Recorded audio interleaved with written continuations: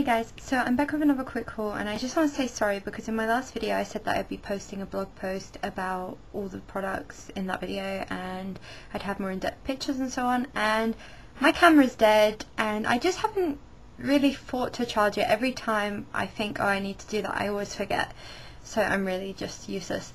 But I've decided now it's kind of a bit late, so I'm not going to bother, but if there's anything from that video that you guys want to see a more in-depth look at or review on, let me know and I'll do a post about that or a video about that product.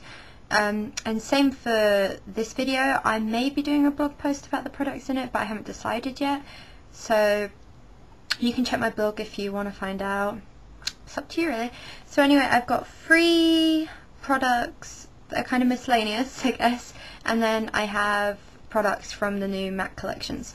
So first of all is a blush from Sleek, and this was from the Mediterranean collection, and it's the blush in Santorini, and I couldn't find this anywhere, and one day I was just walking past Superdrug and I saw it through the window and I was like, that's mine, because it was the last one.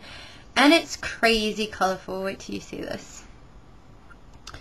So it's even brighter than that in real life. Like, I can't even explain how bright it is, and I'm very fair, so this is going to have to be used with a very gentle hand, but I'm still glad I got it. Next up, I picked up a set of the Bodyshop shimmer cubes. I've never had these before, but I was really interested to try them out, and I got them in palette 6, and these are just really, really beautiful ones. Basically, there's a deep brown, a gold colour, a champagne colour, and a kind of taupey brown. This one is dark chocolate, this one is honeycomb, this one is marshmallow, and this one's choc chip. And they're really beautiful. And what I like about these is that, ignore my nails, is that you can take them out and they're little cubes, hence the name, shimmer cubes. And you pull the lid off and there's your product. And I think that's just really quite cute, because you can just take one with you in your makeup bag if there's just one you're using for a specific look. So next up I got one of the Lauren Luke makeup brushes.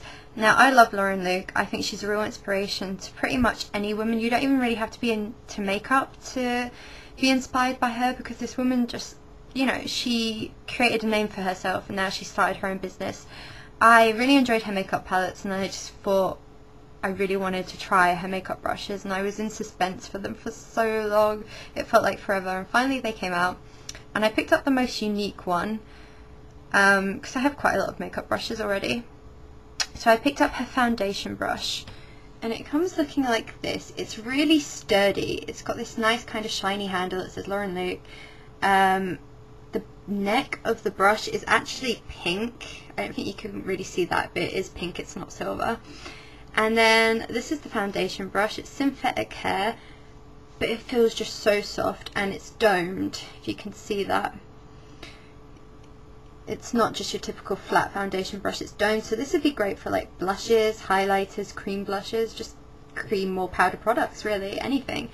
And so I like that it can be used for multi-purpose things, and it's really soft, feels really good quality. I played with this a lot and it hasn't shed or anything like that. Also, I've been wanting to get a foundation brush like this for the longest time, and they're really expensive, and this one was really reasonably priced.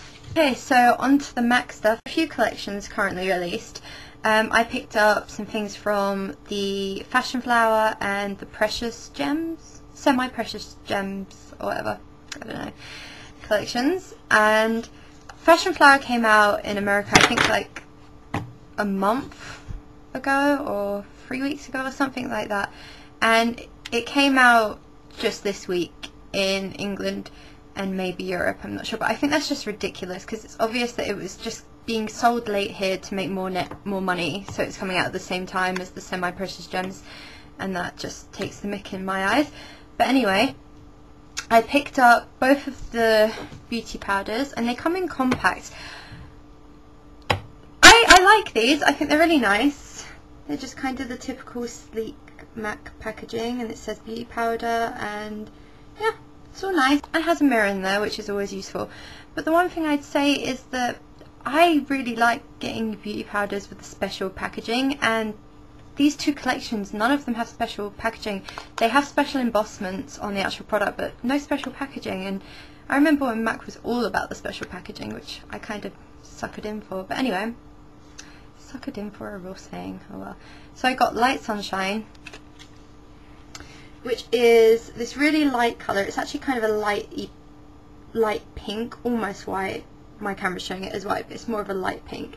And it has this beautiful design on it, and it'd just be a really nice highlight shade, I think. Then I picked up Alpha Girl, which I believe came out in the Heatherette collection, which I never got to, unfortunately.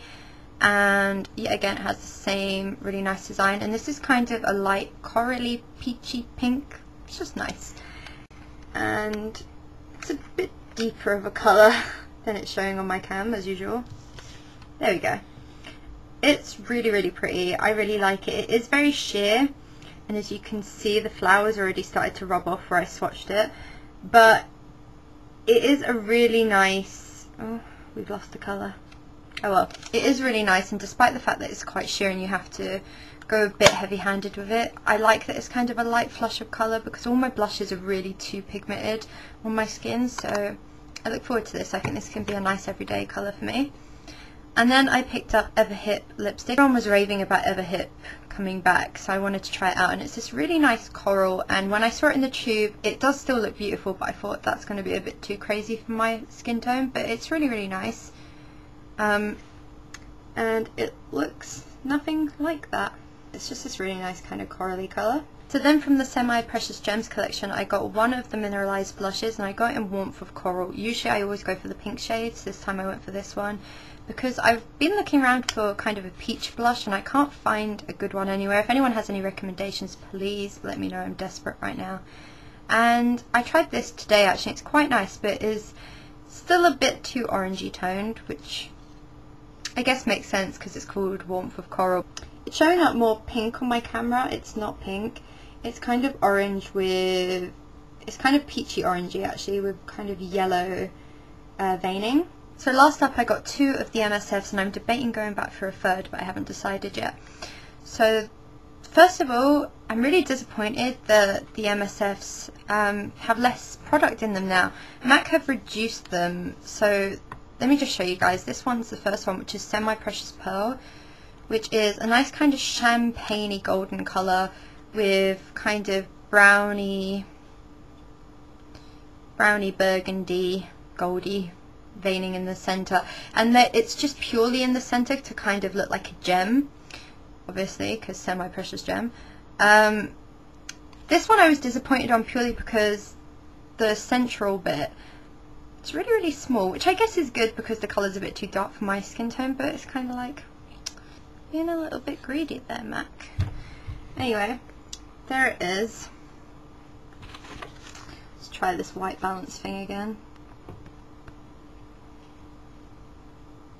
This MSF has 6.5 grams of product, and this is an old MSF. This is Stereo Rose, and this has 10 grams. Like, what's gone on? I don't understand why that was changed. Anyway, next up is my favourite one, and this is Semi Precious Rose Quartz, and it is a beautiful pink colour with green, gold and pink veining in the middle. And I'm really sorry for having to hold up this bit of paper, but it just seems to help stop the camera washing out the colour too much. Okay, so that was everything I got. I hope you guys enjoyed if you watched, and I will speak to you all soon. Bye.